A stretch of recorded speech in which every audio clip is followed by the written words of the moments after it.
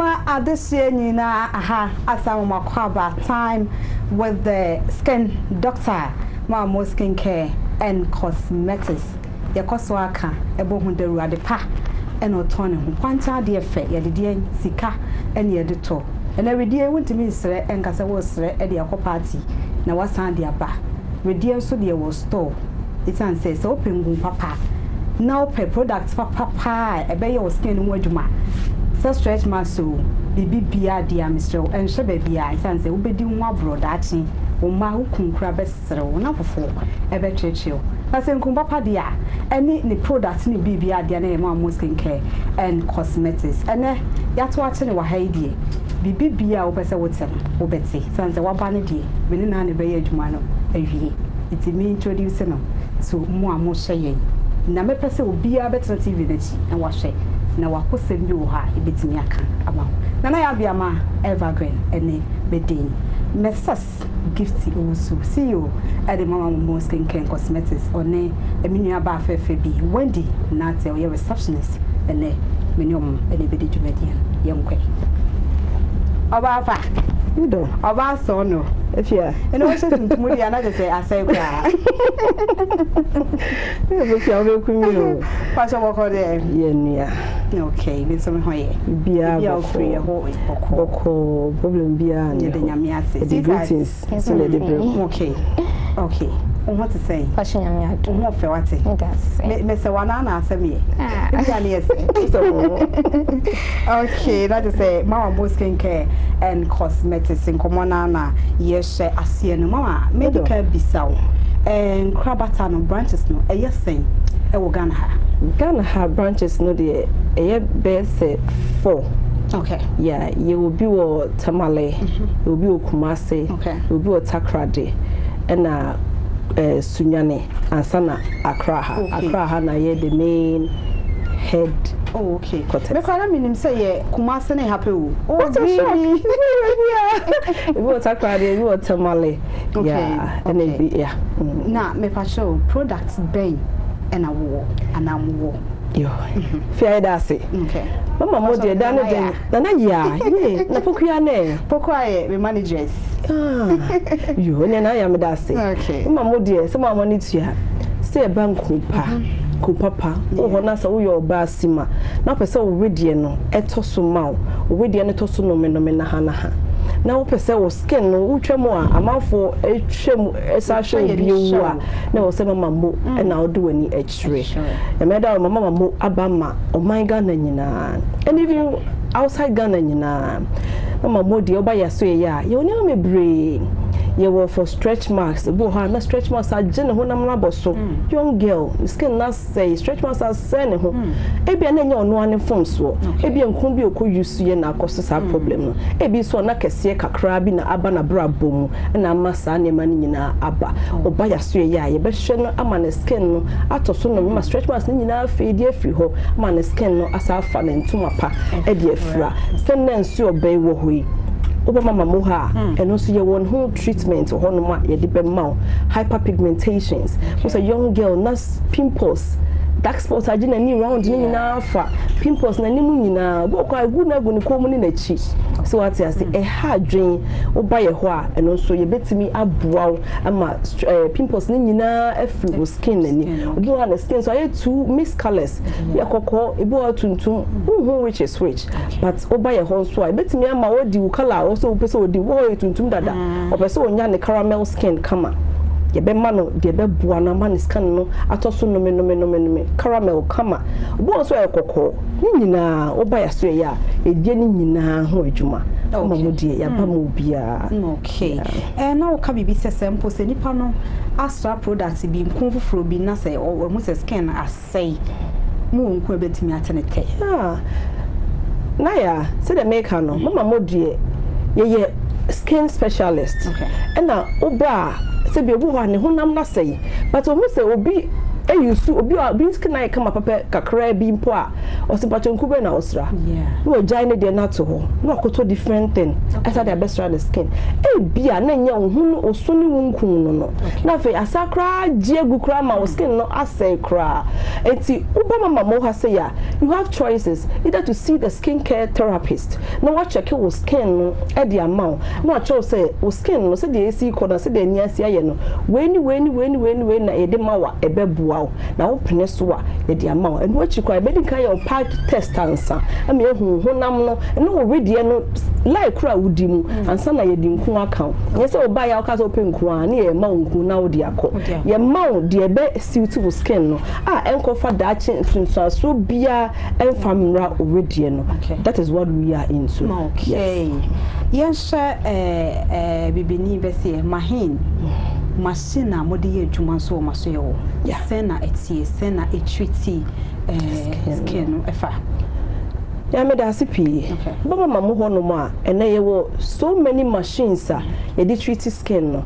Obo ho so me de my brain kun sra na me machine even though say machine ni wo ho dey be treat you but you still need product to maintain it. You want to machine as all the time because you will hyperdermabrasion machine ho obo ho a e be o scar or pimples e di fading nyina di free na skin no so you will your microdermis and so machine or honum for the skin go on hyperpigmentation is too much. You wow for stretch marks, galvanic machines, your ferritic machines, your vacuum suction machines, most of them and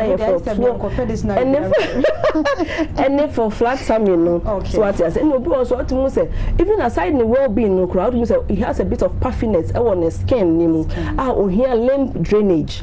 Meaning all these machines no are available for them. So they should contact Mamamo. Think the any problems we can your home machine or per machine dear your home machine between their sort your man and or pay products and so you also have everything to sort their problems for them. Yanka the good table so one sem kakra na yentwa so matepa me ho keta bi wo se kente e be mabon Mamamo so ya okay your edge no straightly no ya na your edge no your anti-aging. I'll be a heart to say, Nana Rediano, a chin chum, amwa, skin min koye bako cra. So what I say, and why you say, because I say, Abrewa, only the oh, if you and also on a side effect, a journey only didn't da on a ye. Resta onya ye nsu a onu ye ni nyina contribute to honama twintwama the wrinkles eba but we no oba na aso na oba no ma e ma skin no rejuvenate ne ho e ma aging process no subsidy so what I say the more unyi no na collagen elasticity no form. And the form, if you don't get anything to boost it, I bet you sag and no they natural and they automatic as far as any payer definitely collagen elasticity in the form. So what else? Until you are cry because you need that. Oh, the man in fear, almost a new one. And no, so one maybe be unsustaining now. Definitely you say it will be no more and my skin no fair me up. A reduce the aging process no. And my when I'm not also no man. This when I'm a chon money at the end of the year. When you be no money say. Yes, that is so no you can't no and once more. And then what you know so your edge no. Your edge no they are not strictly no a for skin color. And we edge. Okay. And when we are a boama honam no etoso. Emma honam no boosting the immune system no. Okay. Okay. Say and not here. You mean say not here. It's like onion stew to say voltage here. Half glass of water.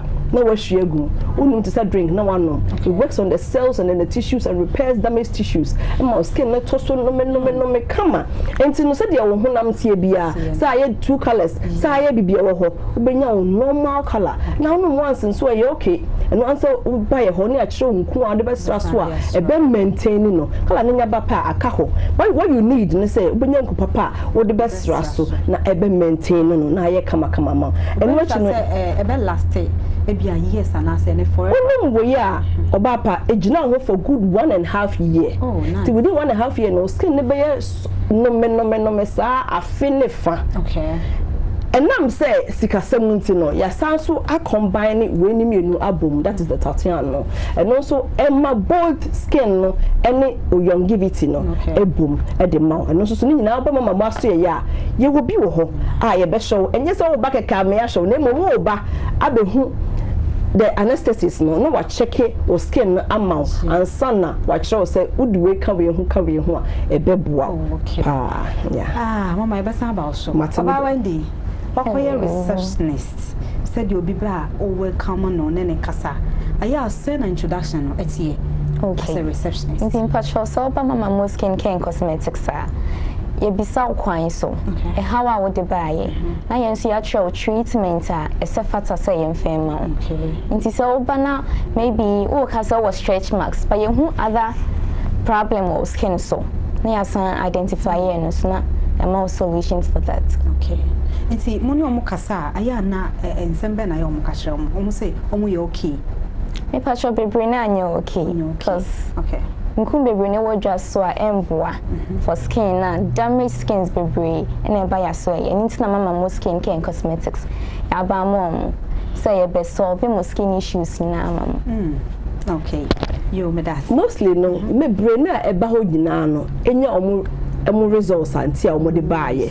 Yes, because oba there are so many testimonies, so many days like I be on phone line atuma ka wa obeti testimonies until buy a honko ade na o skin no it is say nko ade definitely obenya wo so eno de na o skin no a healing ma skin no there it's all about the healing process. Okay. Healing process, that's all. Obo ho a me aba on hwe skin yie enso cross no nso glass kito back one and one the whole the on nso bi necessary. Oh my god, it's nso saying under normal circumstances no so ni pe bia ti minimum 8 glasses of water a day. 8 glasses of water a day. Say be boa o skin no na ma o skin no rejuvenating because skin no so the normal bibi trawa it takes approximately 28 days to heal. Now skin na back to normal, but ensure no ono ensure every day and money adwuma faster till so dear ehia mani pedua no say wo pese o skin ye ya ensure here because so no ensure na e ma skin no dehydrated. Okay. And skin dehydrated there it causes a lot of breakages on your human body. And ensure no dear it really helps the body. Na stress enye ade ba ko enye kra no because as far as I to drama nkofo no also we also educating them so they be ya omu be hu the good aspect of the whole thing. So what because stress is saying no e break your immune system no it ma o system no e heal enye adwuma wo say ye the stress there any kwan say obi allow no go through stress because automatically it spoils your skin. Okay. Yes, it spoils your skin. You need enough rest. You need enough water to help the body grow. Because if you possible, do you plant and I be wrong guswa. We call banana. Sana ni peduane tie. So they here. We hear aduane no saa so na we hear nuane nuro na we hear nsu a ebeboa ama ohonam no atoso no e de ama enti no mesia no de I insist nipa bia wo your ba na so your be ma na wo sori a try to take in a lot of water na wash your system no na ma skin no so nye fine. You do stress and it helps you a lot. Banker or your banker stress and quality be skin basa because stress is too much. It's a no crabo essay or skin no more. So Nina idea was say yesua. Okay. Mama, what the machine no do na edi. Okay. And edini bi wo hono ma memeti we obi atire for and the cray enti ye be pie hono ma okay ejuma ben na ye machines no bi wo ho a kakra ma ahwefo machines bi wo hono ma to say to say microdermabrasion say it take care of wrinkles, fine wrinkles, fine line na wanya see ya mama friend senku nguma na draw ne ha foldy those small foldings no it take care of them bo ho no make us say obu aye de wo no baby skin no say skin let me line it up come no you fa ho obi a onyi na is coming up obu ho young girl can know onya those kind of things no enu achi no Yeah, well, I start taking care of stretch marks. Okay. Yes, it's taking care of scars. We have kucha, aging kucha not the whole 20 years in here. But we work on it with that machine for him. Yeah, well, vacuum suction machines, no, and also no one. It's me the they did draining lymph notes, no. So what I say, never had not puffiness. Like we need to check your body itself. So what I say, and you work for a tour so DNA boa a mouth no judgna for could the mouth. And combined with our cellulite gels now, and matamino so a flat at the mouth come. So what you will be I just say over banquani here. My sure any watch it. Oh my god, yeah, we bought oil scan. Okay. Ni dry skin. Good. Sani pano. Enku bena ebejeno. Good. Because onimse okra oil skin so nku bia na wasra. So obi ho a okra. Ye kra ye so ye ho ye so many situations obi about say, "Mama mpacho, my skin near dry into my oil." Okay. No. O skin ye dry say bi nya oil na wo hia.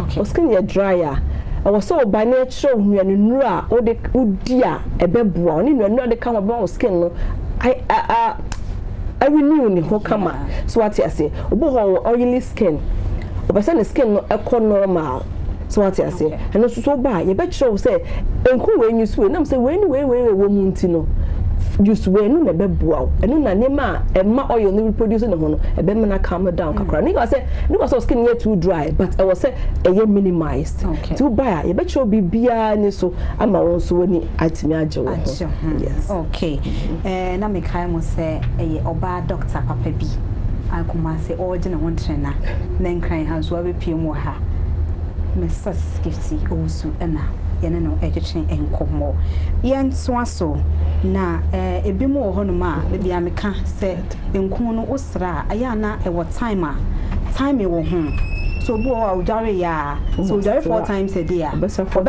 na no sanity asra momu de enka it has no effect on the any side effect on the skin because it's like the skin needs to be moisturized and to say ujare now moisturize the skin na na say enya ade a power enka problem bia ni ho but eneno nku mebre na abadwa so no oka say hydroquinone ni ma obe komu no that there is a percentage of hydroquinone so what you say enunti no you need to speak to a skin therapist to know say nko use no say woman wow all of these things need education we have to take people through and no all these things will be sorted and who say skin need say we will tell you what to do and to do it at the right time yes okay obeba say if we don't chop for no ai flat time ye pebi pa yes okay you know correct bisa say the person onya flat time no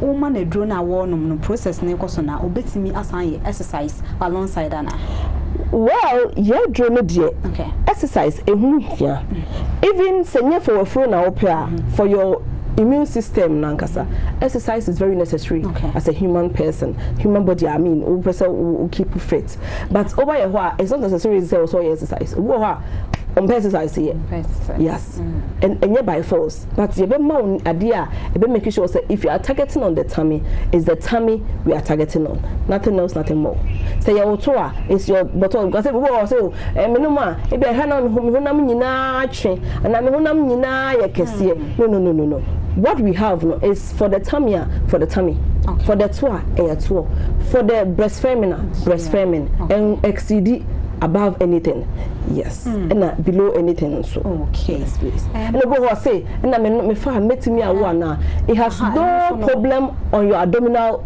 muscles no and I say the abdominal reproductive system any problem bia with your abdominal with your reproductive system and the human ye we are ahohoro nensa any problem bia with the reproductive system yeah mama yenya ntie se me ma me bi wo akire yo omo pese omo frɛ mate na wo haidi ya makwan ye frɛ to mo pɛ ye pese omo biso ya kwai da ho pa o se ati e be for lines no e de atum ti bebi a wo bia no na wo hye yen na wo hye e me ma me gift wo so se ne skin no e blink na ha nyina no akata me sui a me kra me hu bebi a me na me na won so wafre na de ha wo no e bia na nko no yusu bi afa na bia opese wo yusu that is na so no wonni na kande ana wonni se do be yusu no efa o wa ha si o na nkasa e wa ha kofa ba na nkasa wa ha nti ye bie tuma na wo so ode wasem aba na yetimi e de aboa wo enko ne de de bia me kasa e dooso nkre ai ukot tobi strapre se de na wo kan ya obi asra bi ne kala ya fenti no wodi akiri e go ha 1 week kra na ne on try go first caller ai hello Good afternoon. Good afternoon. Me paso ayo. Hello. Mamamo. Me paso como dice mamamo, esta chica se me hace. Okay. Esta se va una chica se me hace na kumase so fine me paso kumase. Me paso yo. Obey one. Sikasem to say. Yes, also a year only as of course, no one soon. Sikasem, dear, a double. Okay. A moderate Obapa. Oba said the Sikasem Tibia. Any enche, we are also human. Talk to us, oh, Mammo. Saying the Bemo who said ye treat 2 Hunamina a bear costi. The patcho me who so sa. Saying I'm a home besto. A patcho you, Fabra. Yan shall say. Sikasem, dear, don't worry, cry. Oh, dear, don't be bad night, better was scan on any. Good afternoon. Good afternoon. Hello. Hello. Okay. I want to see yes, sir. Omo kasabia na ni answer na ye back. Good afternoon. Hello. Me ba so ye too. Good afternoon. Afternoon, Mamamo wa ha na nkasa.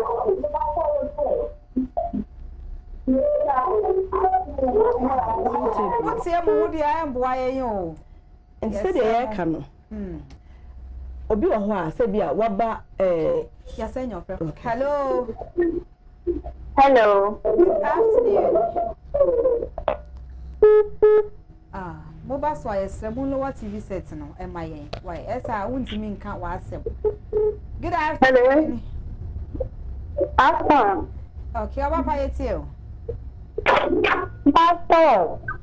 I know she not. I can't remember now, Mamma. Okay. Yo, obey you one, why? Okay. Okay, and then Mama you so Mama move for a numbers now. Hello. Hello. Good afternoon. Hello. Hello. Good afternoon. Hello. Good afternoon. Me pacho. Hello. Yes, you. Good afternoon. Me pacho Mama mo kumasi no wa hifa. Okay. Mamamo yewo atonsu feyase. Pentecost Junction hwa wo de bisa obia se ope Mamamo skincare obia becho anasa obefra mami gold ewo ahoma ya etwa 0245 871 873. Okay. Good afternoon. Good afternoon. Me ba so ye too.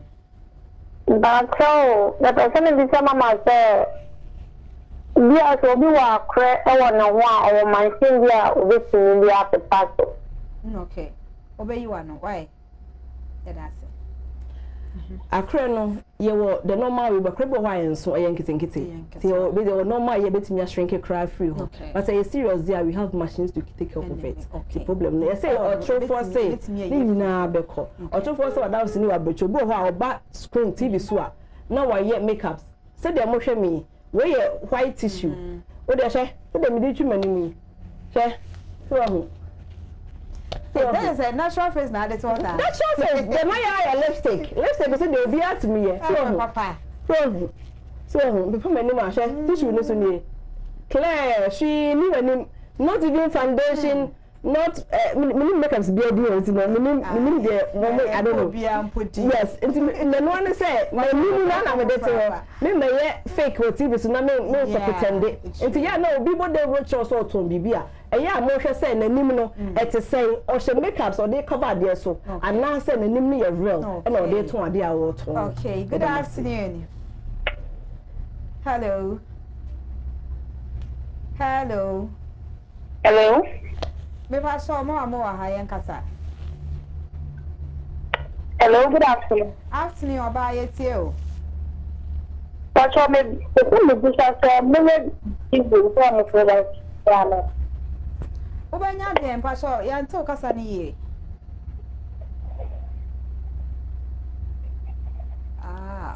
Hello. Okay, 17 years, I'm still say pimples. Pimples then they attend it. Another no quite oh, pimples then they machine put umra. Okay. Here so be friend numbers na etwagu no. E wo screen na se no I think the numbers na nya no and by the be all way you get it. Commercial for numbers for so Accra. Odo fra whatever it is no you betimu no moji nkomo na ya church o. We say so numbers ni so bi ama ye tie phone so ensa kan. Okay. Okay, you know for bi ade na yen to so location no ehia pa very necessary. And then so why ya die the bro so say the bia o ma yesua de very necessary. That time for no much ready and they almost ready very necessary. Also aside that ye train for kwan pa no na ye say train you almost the necessity also mo ye so what you say but one chere wo mu na wo chere mo so mo mra keke okoba na say ne ma o ye no no busu ya emwa enso a maybe onum so pink tinkiti bi onum papa bi na skin still na dehydrated we ka say okoy kwa amwa but there was osisa no on sisa so onum so ye on have enough rest na on fa nkun nka ho asa e de ama no Mamamo ye wo Accra ha ya Accra ha ye wo on the Malam Kaswa kwan ne so before the West Coast Mall no SCC Junction no you do SCC Junction where the branch say they were DVL kwan ne so no wo certain it's a story building, perfect building. Now they obu so obia so Mamamo a SCC Junction obia ebe chiro e chira kwan e wa Accra ha. And na Kumasi so no obekọ Mami Gold ho e wo Atonsu Feyase Pentecost Junction. Okay. Good.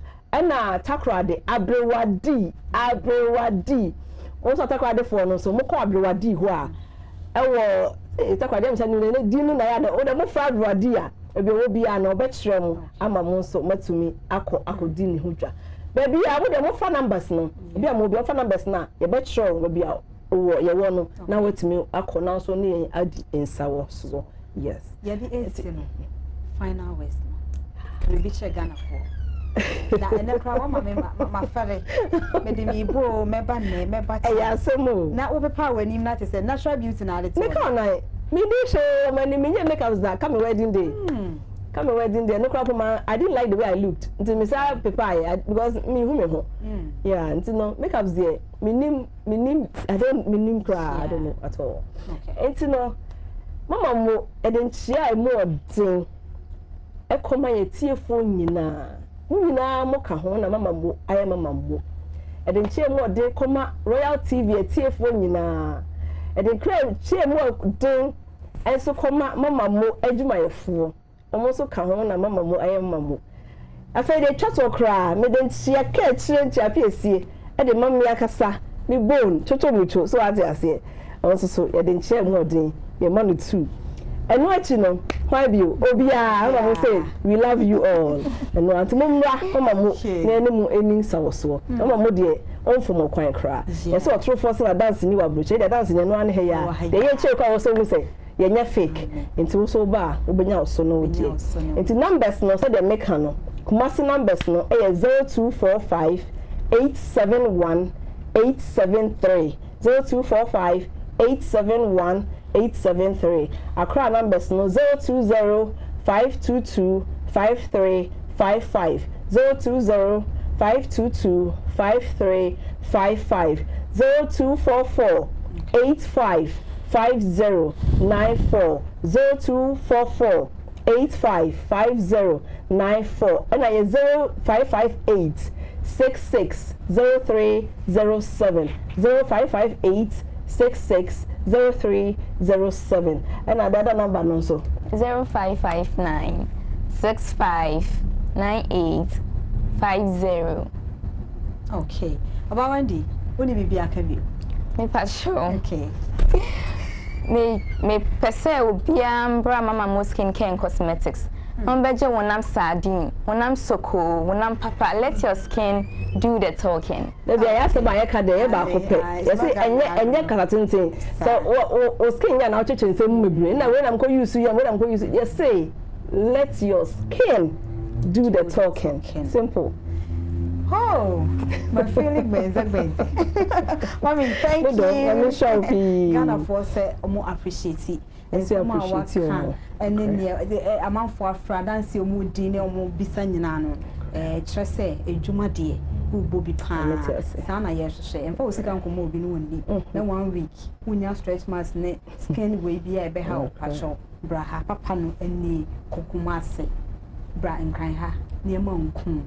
A friend of skin doctor or baby be at their mouth. Senor Modia for girls. I was here, yeah, I see.